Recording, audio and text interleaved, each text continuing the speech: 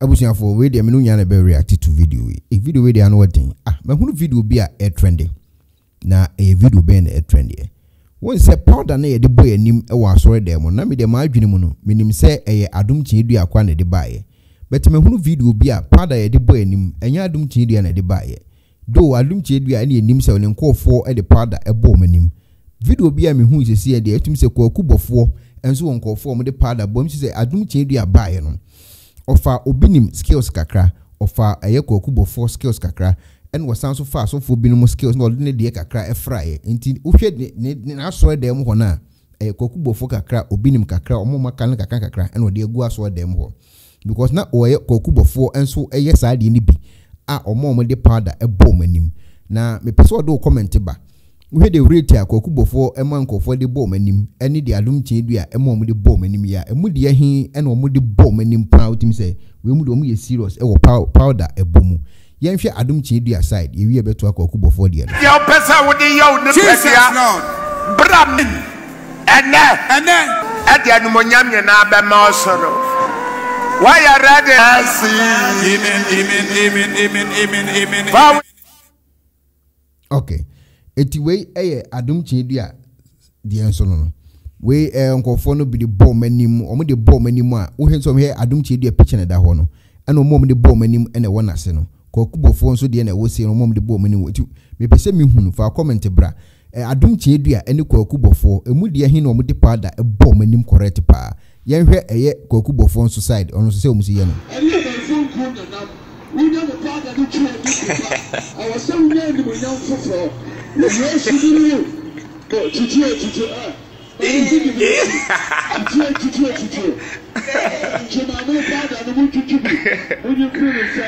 Oh my God. Oh my God.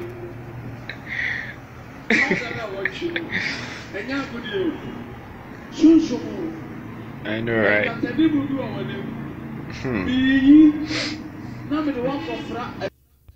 Okay. Eti sa tu asofo mienu yi kwaku bofo ene eye Adom Kyei dua bi pacho omo mienu hwan ene nim powder a itimi ma omo members ebopa wo de hwe Adom Kyei dua side na be hwe kwaku bofo side ya kwaku bofo enipa ne da ase ona wodan ho no won de nanim aye no white pa ana Adom Kyei dua enso de ensu ni but mem se we hwe sin ni dia am se kwaku bofo nkofo no bo powder esne Adom Kyei dua de no me hwe see the sin ni tie na because we hwe baby Adom Kyei dua de no o start na no se o mfa powder ne mfa baby bia o mo pese o mo de fa se de be o mba ye okay no u check e de rate ani ebi ne didi no bi di ba kwaku bofo ho no bi an ho am hu se wodi Adom Kyei dua na ebi di e mo ma kakra bi no de fa nanim so ho obo ne kakra bi na we nso wodi ye so ati ase e wa Adom Kyei dua side ho no won so kakra bi no wabo but what they compare kwaku bofo side ho na I say kwaku bofo nkofo no enim powder ne bo omo bo no correct ema omo anim ye white pa ti say utimi say omo de ndi omo bo no papa pa nti ne say Adom Kyei dua powder nyo na de baaye kwaku bofo e bodada ena mi so obe wi a hawa isi bo powder no ena ono so be de man nkofo no because nkofo no mo free kwaku bofo ho ba no e wo so munya powder ne bi bo wontimi metena so dem tra wa abra wo mbo powder so hu nti sa na tie de ene meme de eye Adom Kyei dua de a na maba ene ma memfa kwaku bofo powder emfra me so me de no na ne me ton powder me ton so bo no ma wo ton nyina na kwaku bofo ne ton Yesu mo ja na kwaku so ati ase abenfu nku ne money perfume kwaku dia but Adom Kyei dua ton eye grace powder grace water ne sa no ma no ba powder ne de kwaku bofo so eye ho adwuma yi pa nti me pese mo de mo comment ba Obofour ene Adom Kyei dua omo mienu ehefo members ne nim powder bopa eye Adom Kyei dua ene Obofour hwan ne nim powder bo fa comment bra ye pese ye hunu we ye powder beef omo mienu hwan ne nim powder ne bopa Adom Kyei dua ene kwaku bofo ne nko omo church members ehefo ne bo powder ne pa ntina bi mo picture no atoso no se be abenya idea no nti Adom Kyei dua tu na da ase ne dia ana kwaku dia no so na woni sei no to mo mienu no hwan ne nim powder ne bopa as compared to eye omumienu powder ne bono nyese kwaku bofo e de powder ne buy enem se Adom Kyei dua ebi wi a won side a wo de ko kan na dwumadi ho kwaku bofo video itimi sa che kakra ano mo ba omo tietie mu ho a enya asem ketwa hey asemu enti powder beef ana me de brɛ mo for adwenkyerɛ bra as a corner ba amete hey mbese mi hunu Obofour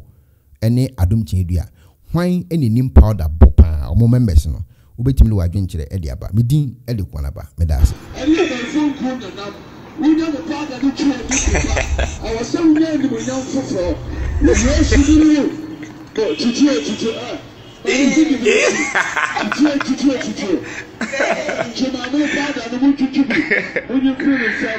Oh my God.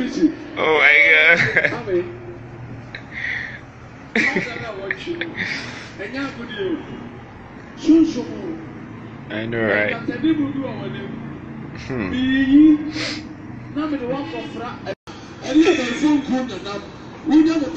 Your person with the young Bram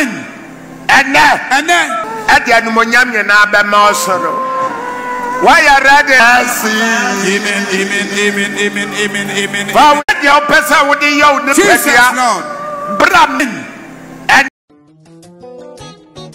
Pennyfor se bibi o wi asenti ne da ne atopnum na ne pabone fonti e wo se wo bambo hu hia na ne papa mu de Pro Technologies ana me kan fama wo ane Pro Technologies. We are specialized in both sales and installation of CCTV cameras. Yeton, esa install CCTV cameras in the South Ghana and NASA brochure na ufi Ghana. Now pursue CCTV camera installation. We need Pro Technologies and in South. We get CCTV camera installation, electric fence, automated gate, access control, video doorbell, and our intercom, and our satellite TV, home theater, so upebiato, and our water, and our pesebe install them out. Pro Technologies and our software. Na shenenso. Say Fidya nyina from America brochime and this and papa na pedia man nwene ho na ne bo anso da form me kire ye know the web brochime mu ha ene e branch e wo Ghana ye ni mo bra wo bre into sika fire nsem se fanya japade ma wo Ghana wo da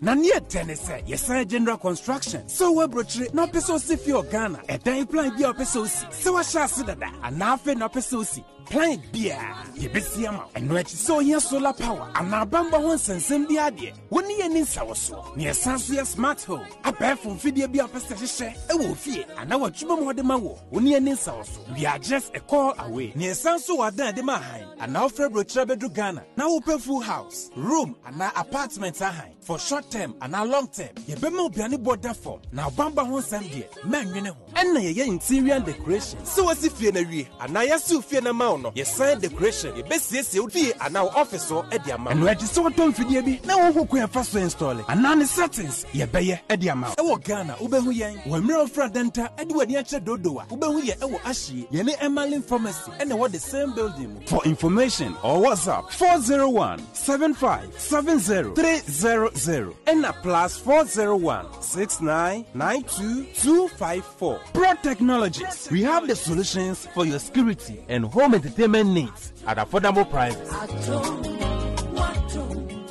Hello, Ebusiafo. So, Percy Fita Asracha Obofour dear, and then now for Wokodom unique laser whitening. Unique laser whitening. Our toothpaste to strong kwa. What did you choose saying? And ma was saying eye fita. Na eye fita non sono. Na ye and carbonate beer a wo no mu beer. Any tea stain, coffee stain, smoking stain si beer. Unique laser whitening product. Ebe yini nyina free swama o kama.